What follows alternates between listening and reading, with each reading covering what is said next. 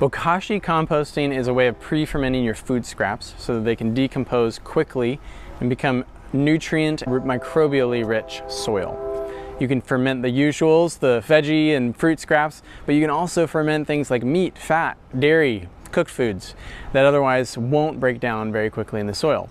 If you want to see exactly how to do this, check out our video all about how to make the bran and to ferment your food scraps with it. Now, once you've done that and you've waited 2 weeks for your food scraps to ferment, you're ready to turn them into soil. The main way that people do this is either by composting the bokashi or by just digging it directly into the soil.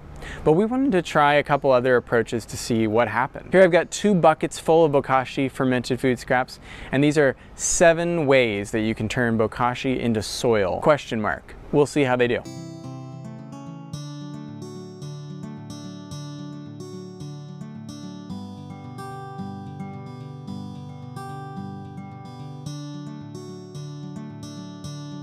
We're going to start all of these experiments at once, and then we'll check in on them after 2 weeks and 4 weeks to see how decomposition is going. The first way we'll try this is by digging them right into the soil. This is the most common way that people use their bokashi scraps. The second way will be by incorporating them directly into a new pile of hot compost. The bokashi in the pile is going to act as a major nitrogen kickstarter that's going to help our pile heat up quickly. We'll see how quickly those food scraps decompose. The third way we'll be trying is in a bucket of finished compost. I'm going to go ahead and mix the food scraps up in the compost.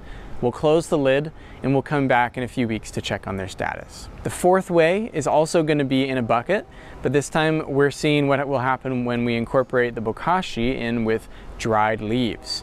Leaves are a pretty carbon-rich material, about 60:1, so they're going to soak up the nitrogen from the food scraps and hopefully neutralize the odors, although bokashi doesn't really smell that bad in my opinion. The fifth approach we're taking is in this bucket of wood chips. This is very similar to the leaves, except that wood chips have an even higher carbon to nitrogen ratio, around 500:1. Maybe even higher. So these will definitely be soaking up the nitrogen from the food scraps. I'm very curious if the wood chips decompose much through this process. Number 6 is going to be in activated charcoal. Now, activated charcoal is the pre-charged version of biochar. Biochar is an incredible garden amendment. I usually charge mine by incorporating it into my compost pile, but mixing it with bokashi should give it some good nutrients to soak up. Activated charcoal is 100% carbon, so I'm very curious how this one is going to turn out. And then finally, way number 7 we're trying out is in a worm bin.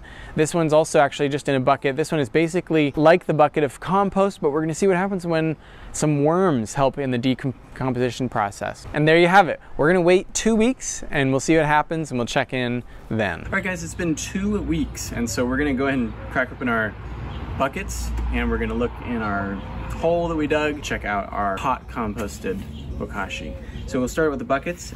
Here's what we found after the first 2 weeks of decomposition. For the food scraps and the charcoal, it seemed as though the charcoal acted as a pause button for the decomposition. There's almost no decomposition whatsoever. Almost felt like the 2 materials, the charcoal and the bokashi, were preserving each other but completely non-reactive to each other. For the dried brown leaves, the bokashi was well on its way to decomposing, and incidentally, it actually seemed like the bokashi was helping the leaves decompose and break down. The materials weren't bone dry, but the dryness of the brown leaves had removed a good amount of the moisture and made the smell pretty neutral. In the worm castings, despite seeing a remarkable bloom over the top of the castings when we cracked open the bucket, the decomposition was minimal. Some had definitely occurred, but most of the food scraps were totally recognizable. In the finished compost, there wasn't nearly as much breakdown as I had expected. The fibrous pineapple stems were unchanged, not too surprisingly, but even the more mushy bits of food scraps hadn't decomposed much by this point. There was a small degree of microbial development on the top of the compost when we opened the bucket, similar to the bloom that we saw on the worm castings, which indicated that letting it go a little bit longer might prove helpful in decomposition. In the wood chips, the decomposition was slight. Many of the food scraps were fully intact. The tea bags and the avocado shells were completely recognizable, and about the only benefit to this approach at this point was the lack of odor from the bokashi. Now for the Bokashi that we buried directly into the ground, we found a substantial amount of decomposition and microbial growth. This stuff had very thoroughly decomposed already. It was pretty unrecognizable when we pulled it out of the ground, and it kind of had these clumps indicating that this is a really pretty fast method compared to the buckets. Finally, the Bokashi in the compost pile disappeared completely after 2 weeks. I tried to find evidence of the materials in the pile and was legitimately unable to. All right guys, we're done with our experiment. We've checked all 7 ways that we wanted to try and decompose the Bokashi, and now I'm just gonna give you my take on what actually went the best. We're actually gonna start with what I think did the worst, and that, in my opinion, is probably the activated charcoal. This is kind of a surprise to me. I'm not exactly sure why it worked out this way, but I think that the materials in the activated charcoal just stayed the same. It didn't really feel like they broke down almost at all. There was some biological development when we took the lid off and whatnot, and I can see it through there, but it just didn't feel like the materials really had much to react with. It's probably because there's no microbes in the activated charcoal, and maybe the microbes just infused themselves in the charcoal. The food scraps stayed undecomposed. Don't know. In 6th place, I'm giving it to the finished worm castings. Kind of another surprise for me, I would say. I kind of expected the microbes in the worm castings to do a lot of work decomposing the food scraps, but they didn't actually.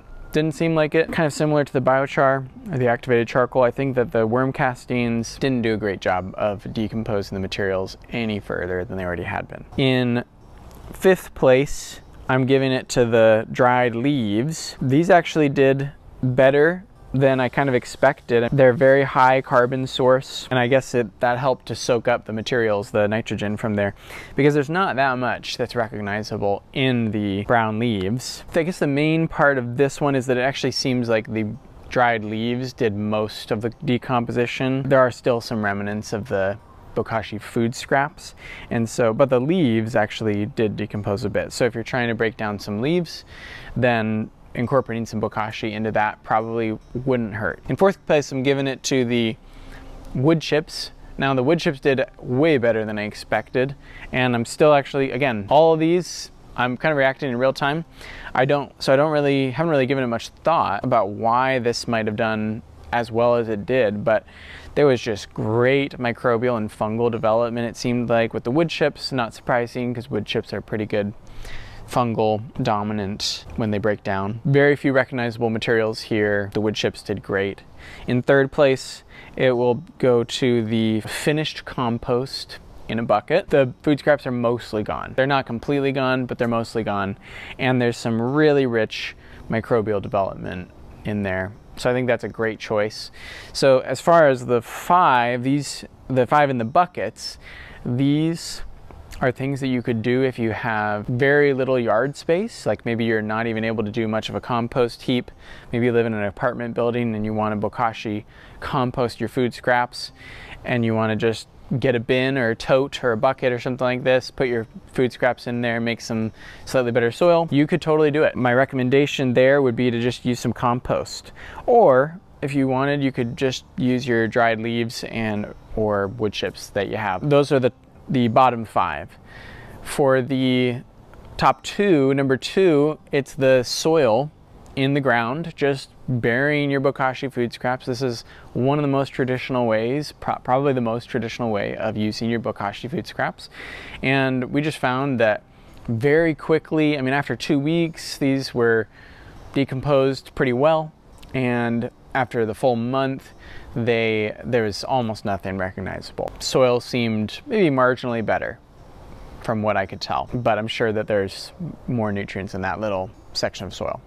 So in 1st place, we've got the hot composting, and that's not really a huge surprise. That's the main way that I use Bokashi food scraps, is just giving my compost a boost of nitrogen to help it to heat up in temperature, and this worked really well. I would say, I mean, we actually got a later start on building the compost pile past these, so we checked it on like day 10. I think we flipped it on day 10, and I couldn't see anything. I couldn't see any of the food scraps at all. Really dug around for where I thought I'd put them in there, but with the microbes that are kind of heating up the compost, so the temperature and the other microbes and just all the good stuff that's going in the compost pile, pretty much most of these things combined, the Bokashi food scraps evaporated. So that's definitely the fastest way to use your food scraps, and it's probably the way that I'm going to use them most in the future, because doing it in the buckets, it does work for, especially for these three,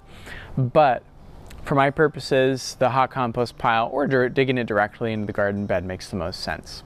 So there you go. Hopefully that was helpful to you guys. Maybe you've wondered, I wonder how different materials might decompose more quickly or in a different way. And we certainly saw a lot of different appearances when we opened up the buckets, and there were different fungal and bacterial developments and all of that stuff. So that was really interesting to see. If you have any questions about anything that we did here, or anything, if you want to see something in the future, a different experiment with Bokashi food scraps or with anything else kind of in this area, let us know in the comments. Please drop a comment with any questions. Any of your own experience would be great here as well. If you have like a certain technique that works really well for utilizing your Bokashi food scraps, that would be great to share. So please do that. Guys, if you enjoyed this video, please give it a like and subscribe to our channel for more content like this in the future. Thanks for watching.